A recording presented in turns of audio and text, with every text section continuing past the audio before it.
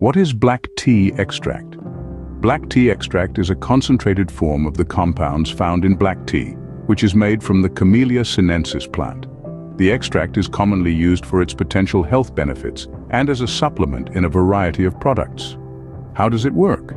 Black tea extract is believed to work by providing a concentrated source of polyphenols, which are compounds with antioxidant properties. These antioxidants help to protect the body from damage caused by free radicals. Additionally, black tea extract is believed to have anti-inflammatory effects, which may help to reduce the risk of certain diseases. What are the active ingredients that are important for its medicinal properties? The active ingredients in black tea extract include polyphenols, catechins, and theaflavins. These compounds are responsible for the antioxidant and anti-inflammatory properties of the extract. What forms does it come in?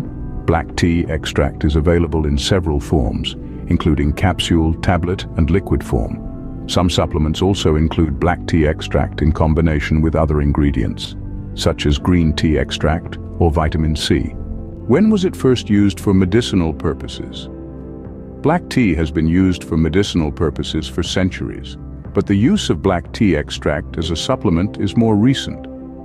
The first scientific studies investigating the potential health benefits of black tea extract were conducted in the 1990s. What can it help with?